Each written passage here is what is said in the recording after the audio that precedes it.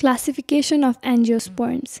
Angiosperms भनेको चाहिँ यस्तो kinds of plant that produces flowers and bear their seeds in fruits. Fruits भित्रै seed हुन्छ. They do not have naked seed and they bear flowers. हामीले खाने most vegetables, fruitsहरू, grain itemsहरू angiosperms भित्रै पर्छन्. Angiosperms लाई चाहिँ classify गर्दाखेरि on the basis of cotyledons, on the basis of lifespan, different kinds basisहरूमा गरिएको छ. On the basis of cotyledons, there are two types of angiosperms. एउटा monocots, एउटा dicots. Monocots भनेको चाहिँ एउटा मात्र cotyledon भएको भने dicots भनेको दुईटा cotyledons भएको. Monocot प्लान्ट्सहरुमा mainly veinsहरु usually parallel हुन्छ भने dicot प्लान्ट्समा veinsहरु net like हुन्छ. हामी फिगरमै हेरेर यसको डिफरेन्सहरु पनि लेख्न सक्छौं अनि monocots प्लान्ट्सहरु कस्तो हुन्छ dicots प्लान्ट्सहरु कस्तो हुन्छ भनेर नि देख्न सक्छौं. Monocots को vascular bundlesहरु usually complex way मा arranged भएको हुन्छ भने dicots को ring shaped मा arranged भएको हुन्छ. Monocots को fibrous root system हुन्छ भने dicot को tap root system हुन्छ rootsहरु अनि monocots को floral partsहरु usually multiple of 3 हुन्छ भने dicots को चाहिँ multiple of 4 5 हुन सक्छ.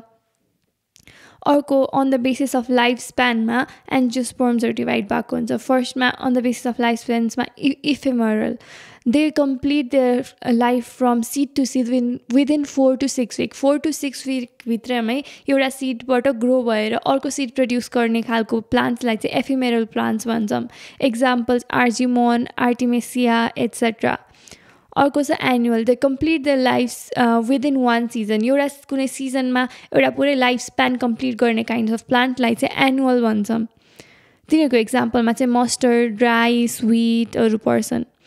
अर्को छ biennial. Biennial भनेको चाहिँ they complete their life within 2 seasons. दुईटा सिजन समर या विन्टर स्प्रिङ रेनी कुनै पनि दुईटा सिजनमा आफ्नो लाइफ स्प्यान कम्प्लिट गर्छन् भने त्यस्तो प्लान्ट्सहरूलाई biennial भन्छौं.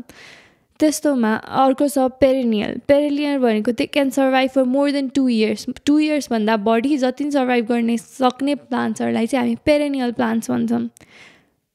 पेरिनियल प्लान्ट्स भित्र पनि पोलिकार्पिक र मोनोकार्पिक प्लान्ट्सहरू हुन्छ. फ्लावर पोलिकार्पिक भनेको चाहिँ एक पुरै लाइफ स्प्यान भरिमा एकचोटि मात्र फ्लावर गर्ने हुन्छ भने मोनोकार्पिक भनेको चाहिँ पुरै लाइफ स्प्यानमा मेनी टाइम्स जतिचोटि पनि फ्लावर गर्न सक्छ, फ्लावरहरू प्रोड्युस गर्न सक्छ भने त्यसलाई मोनोकार्पिक भन्छौं.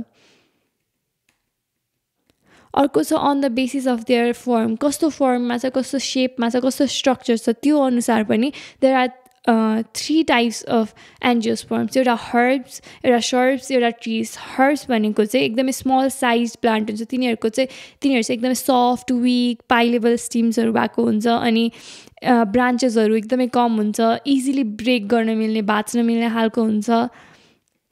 अर्को shrubsहरू चाहिँ medium sized. Herbs भन्दा एकदमै अलिक ठुलो नै हुन्छ अनि woody हुन्छ. अनि बुशी प्लान्ट्सहरू पनि सर्ब्समै पर्छ. ब्रान्चेसहरू चाहिँ नियर बेसहरूमा मात्र अलिअलि अराइज गरेको हुन्छ. अर्को छ ट्रिजहरू चाहिँ एकदमै लार्ज साइज हुन्छ अनि हार्ड हुन्छ. श्रब्स भन्दा चाहिँ एकदमै ठुलो नि हुन्छ, हार्ड पनि हुन्छ अनि they are woody plants with distinct ट्रङ्कहरू भएको हुन्छ. अर्को on the basis of water requirement. Water चाहिँ कति प्लान्टलाई कति अमाउन्टमा चाहिन्छ त्यो अनुसार पनि डिभाइड भएको हुन्छ एन्जियोस्पर्म्सहरू.